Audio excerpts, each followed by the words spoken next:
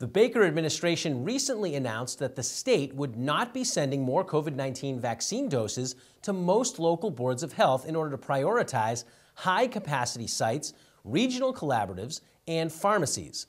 At the Select Board meeting on Tuesday, February 23rd, Town Manager Kate Fitzpatrick recommended a draft letter to the governor in support of local boards of health retaining their dispensation site status. The letter stressed that Needham has provided vaccinations to over 3,300 individuals from 206 municipalities and has successfully used every allocated dose within the required 10-day period. Local clinics have invested heavily in personnel training, storage freezers, and other infrastructures that can continue to help in the next phase. The board approved sending the letter. We know the most. Our local health department is very familiar with the community. We've been very much involved our senior center in helping us with this.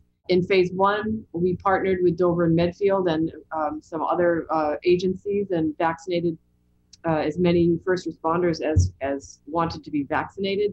And what we were able to do in that process with those three communities is establish a structure where we could do it as quickly as possible, but also ensure the continuity of operations in the public safety, police, and fire departments.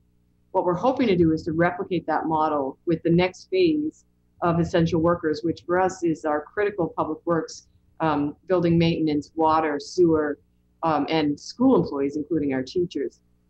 One of our major concerns is that if we don't have any role in coordinating the vaccination process, those employees will have to go to the mass vaccination sites.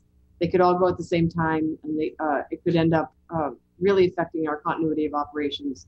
And given that our shared priority is to get as many children in actual school as possible, we think that having our local board of health, our local health department, vaccinating the teachers and our public works employees is the best way to go.